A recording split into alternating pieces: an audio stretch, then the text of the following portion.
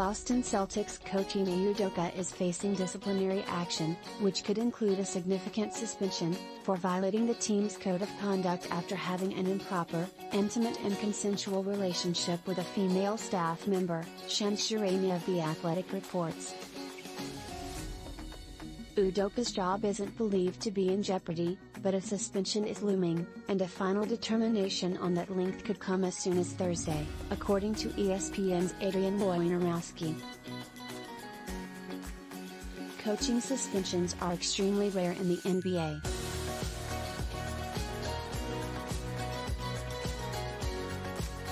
Washington Wizards assistant Mike Batiste was suspended 2 games last season for entering the stands, and both Mike Budenholzer and Jason Kidd have earned 1-game suspensions for conduct that took place within a game.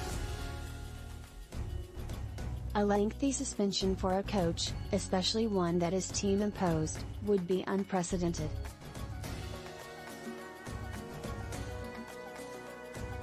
Udoka took over the Celtics last season as a first-time head coach, and despite a 23-24 start, rallied the team to a stellar 28-7 finish and an eventual berth in the NBA Finals. The Celtics came up short, but were set to enter this season as the betting favorite to win the championship. With Udoka's status unclear, that could easily change. This is just the latest issue to befall Boston in what has become a tumultuous offseason. Star forward Jaylen Brown publicly commented on trade rumors involving himself and Brooklyn Nets star Kevin Durant. Free agent signing Danilo Gallinari tore his ACL while playing for the Italian national team.